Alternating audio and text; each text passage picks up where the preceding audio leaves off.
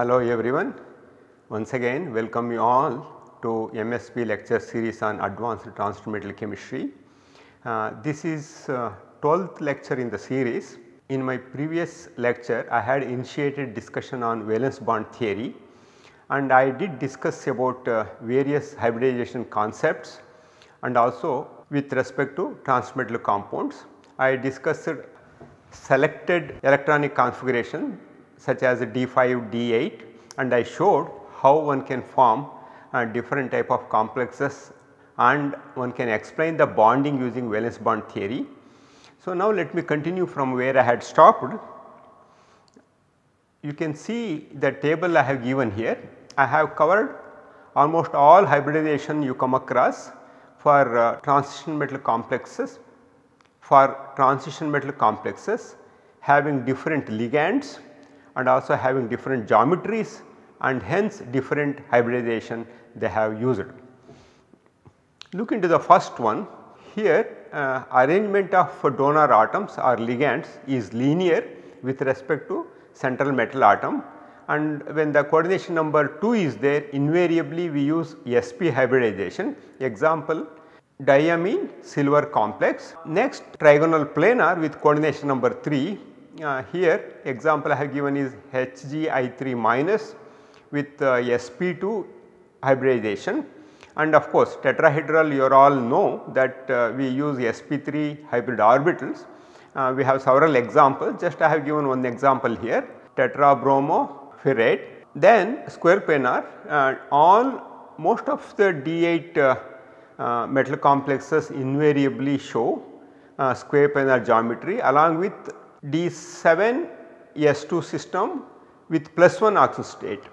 Okay, for example, rhodium and iridium along with nickel, palladium and platinum, that is square planar. The hybrid orbits we are using is DSP2, and the trigonal bipyramidal, the hybridization is sp3d. I have given one example of copper here, and you should remember, for example, when we move to square based pyramid, again we are using sp3d. That means we should be able to differentiate between the d orbitals that are involved in these two hybridizations. If you look into trigonal bipyramidal, we have two ligands in the axial position. So, we need to use dz square orbital, and hence here the hybridization of sp3d involves dz square, whereas in case of square based pyramidal 4 ligands are in the plane. So, we need to use orbitals that are oriented in the plane or along the plane. So, that is the reason we use here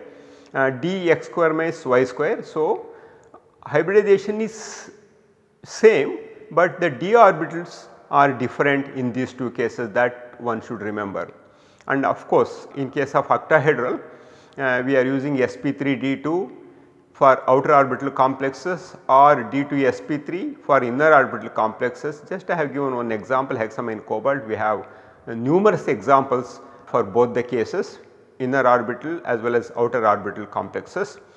When we go to coordination number 6, we come across another important geometry, that is trigonal prismatic, and here also the hybridization is essentially the same, sp3d2, but the orbitals we are taking among d are different. One such example is we can take S, Px, Py, Pz, and then xz and yz are taken here, not dz square and dx square and y square we prefer in case of octahedral complexes. But when the early metals exist in their highest possible oxygen state, we can as well consider inner d orbital instead of taking p orbital, and hence many trigonal prismatic complexes utilize all d orbitals along with s to have a hybridization of sd5 instead of sp3d2, and this is true with metals in their high valence state, especially metals having d1, d2, d3 electronic configurations. And then when we have coordination number 7, we have pentagonal bipyramidal geometry. So, in this case, since we need 7 orbitals, we are using additional one more orbital from d. Here it is dx y dx square minus y square and dz square along with s and 3p orbitals. Example I have shown here, sp3d3 pentagonal bipyramidal, but when you have 7 coordination we can also have another geometry that is called capped or monocapped octahedral geometry. So, in this case also sp3d3 is there, but the orbitals are different here, you can see here. In the same way, when coordination number 8 is there, we come across 3 different types of geometries. One is cubic, one is dodecahedral, one is square antiprismatic. In case of cubic, we use sp3d3f, that comes to our f block complexes, and then in case of dodecahedral, coordination number is 8, we are using sp3d4 here, we are using sp3d4, and then I have listed all dz square and all dxy, dyz and dzx are used, and then dodecahedral geometry. When we have square antiprismatic geometry, again sp3d4, and here except for dz square all d orbitals are employed in this hybridization scheme, and example is this octafluoro tantalate 3 minus, and then the last one with coordination number 9. The most symmetric geometry you can think of for coordination number 9 is trigapped trigonal prismatic, and here this is an example where all valence orbitals have been utilized in arriving at a hybrid scheme having the composition sp3d5. This is sp3d5 hybridization. Example is ReH9 2 minus. Here 9 metal to hydrogen bonds are there, and this is one of the rare examples of homoleptic hydrates having as many as 9 metal to hydrogen bonds, and this has tricapped trigonal prismatic. So, now to make you familiar with some of these geometries, I should show you, it becomes very clear, and then also you should be able to distinguish between trigonal prismatic and octahedral geometries and what are the difference between them. So, if you can see here, this is trigonal prismatic geometry. You can see this one, this is a trigonal prismatic geometry, and now I have here octahedral geometry here, and then is there any alternate name for octahedral geometry? Yes, this is trigonal prismatic and this is trigonal antiprism. If it is trigonal prism, this is trigonal antiprism. So, then how they are related? It is very simple. You take this one, and if you see these two triangular faces, they look eclipsed, right? They look eclipsed here, and whereas if you look into this one, if you just try to see this triangular face and this triangular face, they look like staggered. That means this is a trigonal antiprism, staggered one, and where we have eclipsed one, this is trigonal prism. But is it possible to convert? Yes. Just see, keep this one and turn this face something like this, and then you have to connect this one with 3 more sticks, then you can get octahedral geometry. So, this is the relationship between trigonal prism and trigonal antiprism or octahedral. So, now this is octahedral, and then you go back and see them eclipsed, this is trigonal prism. You take this trigonal prism and make one of the face staggered, and you can visualize octahedral geometry. There should not be any confusion between these two geometries. I have shown those things here. So, this is trigonal prism. You can see the relationship of these two triangles, they are on same side. That means, if you just bring it towards the screen, then what happens? They will be eclipsed, whereas here you can see you take any two and they are staggered. Similarly, we can compare this tricapped trigonal antiprismatic geometry I mentioned in case of ReH9 2 minus for coordination number 9.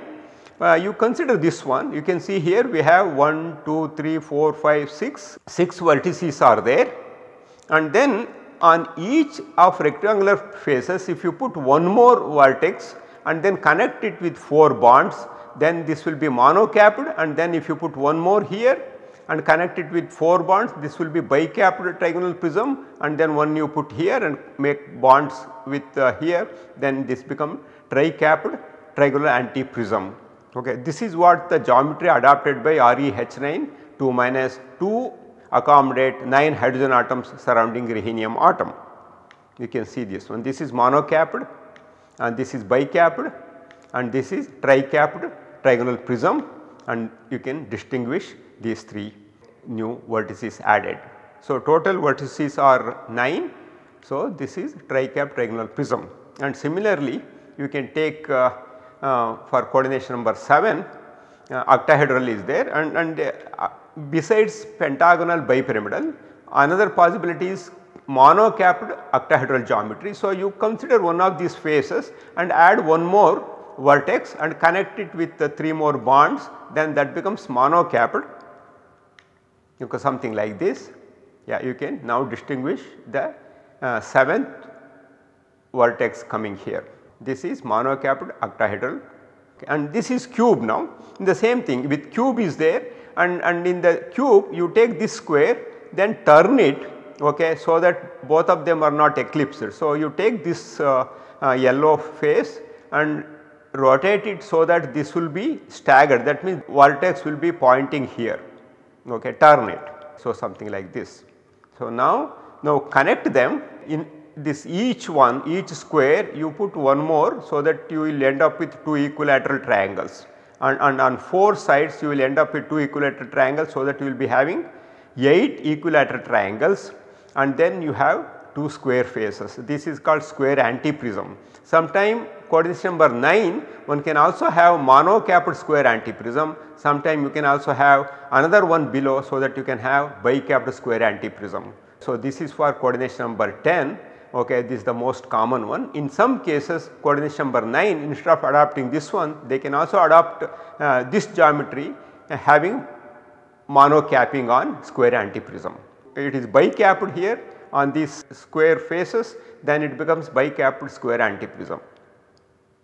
Even I have that example here, you can see this is how it looks like.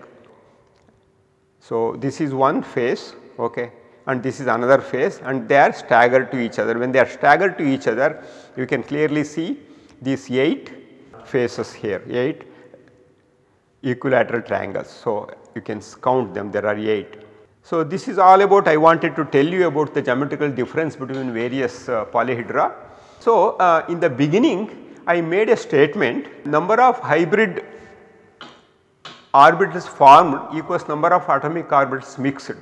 Is it really true, or is there any exception? I shall tell you in a couple of minutes answer for this one.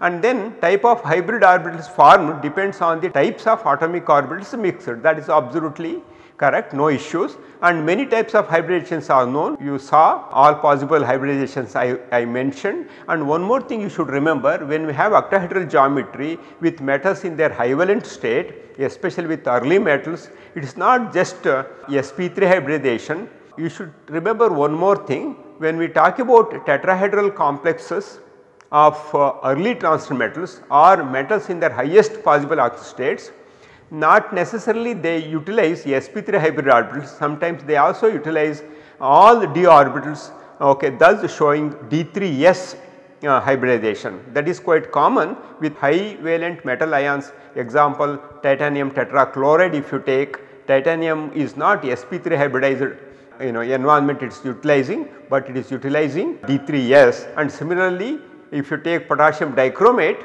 chromium is using d3s because this inner d orbital, and it is essentially using 3d and 4s. So, it should be d3s, and similarly in KMnO4 manganese utilizes d3s, and osmium tetroxide, osmium is in +8 oxidation state, this also utilizes d3s while forming osmium tetroxide. However, the most common types of hybridization observed among main group elements are sp, sp2, sp3, sp3d, sp3d2, or in some cases d2, sp3. I put a question mark here, you can see number of hybrid orbitals formed equals number of atomic orbitals mixed. It is not true, there is an exception here, that is what I want to show you here. Look into this one. Here we come across 2 spd hybrid orbitals, that means 3 orbitals are involved, one pz, one s and one dz square is involved, and but still we are ending up with only 2 hybrid orbitals sp d oriented opposite to each other in this direction. So, these empty orbitals can take readily from ligands to establish a linear molecule. The example is diamine silver plus complex. So, how that happened? The hybridization of S pz and dz square with the choice of phases shown here produces a pair of collinear orbitals that can be used to form strong bonds. In order to form strong sigma bonds, some metal ions utilize this kind of hybridization, very rare ones. You can see now, so these 2 sp_d hybrid orbitals are oriented in this direction. Now, if 2 ammonia ligands are coming, they donate a pair of electrons to these empty orbitals to form strong diamine silver complex. Okay, this is the complex here, and in order to interact, the energies of Nd, okay, that is 4d and n plus 1 s, 5s and 5p should be similar, true with heavier elements. So, energy should be very comparable, and if you go for heavier elements, the energy difference marginally remarkably decreases as a result, and also the size increases, they diffuse into each other. Because of this one, what happens, in order to strengthen metal to ligand bond, they utilize this kind of hybridization. In fact, molecular orbital theory also suggested a significant mixing of s, p and d orbitals in this complex. Now, I will show you another interesting hybridization, looks very similar to ethylene, but how they utilize in a different way to facilitate metal to metal multiple bonding, especially in case of main group elements. So, tin 2 organometallics of the type 2SN with bulky organic ligands containing tin 2 carbon sigma bond, containing tin 2 carbon sigma bonds are stabilized only if R is sterically demanding. That means, in order to stabilize metals or elements in their low valent state, okay, you have to have bulky groups, they will give umbrella protection. One such example I have shown here, when you react SnCl2 with very bulky ligand such as this one, it forms di-coordinated tin compound, and then this is monomeric in solution, but dimeric in solid state, but the dimer does not possess a planar SN2R4 framework, very similar to ethylene. Ethylene molecule is planar, you can see simply something like this, okay, it is something like this. In contrast, okay, this tin dimer has a different structure, and another interesting thing is SN-SN bond distance is 267 picometer. This is shorter than a normal single bond having a distance of 276 picometer. That means it is slightly smaller, but that is good enough to evoke a multiple bond character. That means this has some multiple bond character between 2 tin atoms, and then thus SN2R4, this dimer has a trans bend structure with a weak tin-tin double bond. Now, using hybridization concept, is it possible to explain this trans bend structure?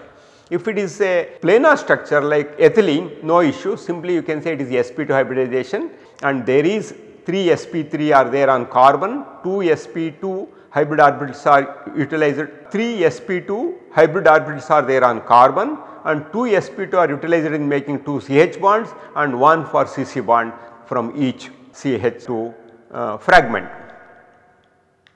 Okay. Now, what it happens, but the structure is something like this, okay, and in case of ethylene we have something like this. So, no issues with this one, sp2 can very easily explain the bonding here. But if you see here, what would happen, similar to carbon, it also undergoes sp2 hybridization here, but in this case what happens, one of the p orbital is left unutilized, but not left with an electron, but empty, and now we have 3 sp2 hybrid orbitals are there, and 2 sp2 have 1 electron each, whereas the third sp2 has 2 electrons. So, that we have 1 p orbital without having any electron. So, now they orient in this fashion in order to see this kind of Lewis acid base type of bond formation. Now, this acts as a Lewis acid and now this acts as a Lewis base. Similarly, this empty p orbital on this tin acts as a Lewis acid, whereas this filled sp2 acts as a Lewis base. So, in order to facilitate this kind of overlapping, this orientation has to be in this fashion.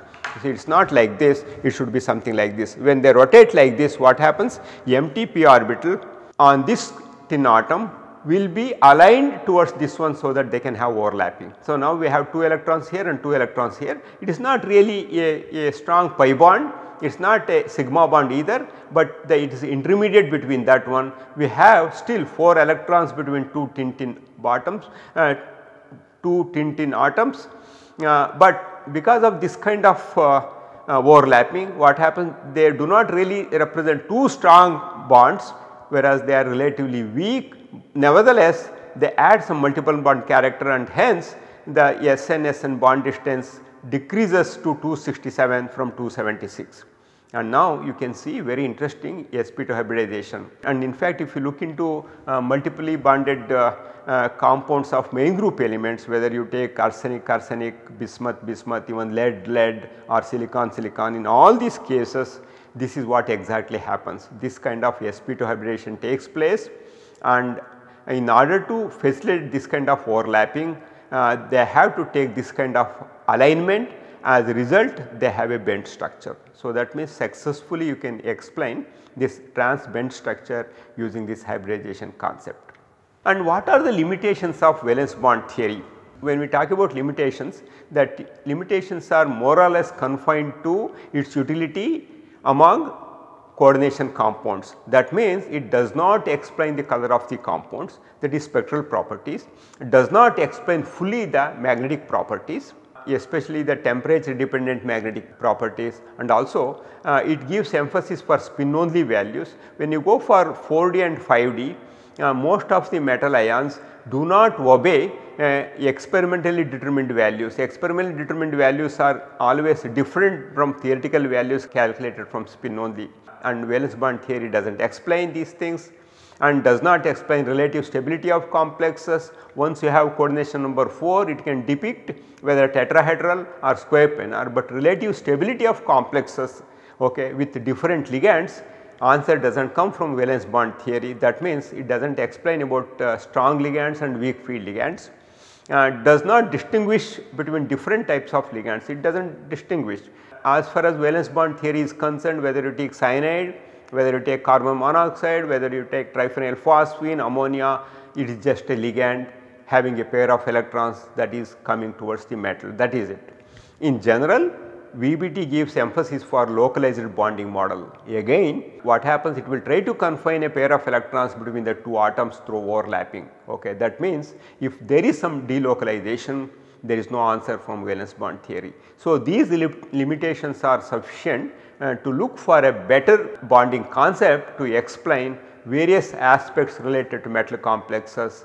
That is where crystal field theory made its entry into coordination compounds. So, in my next lecture, I shall tell you more about crystal field theory with an interesting background to this crystal field theory as well. With this, have an excellent time reading chemistry.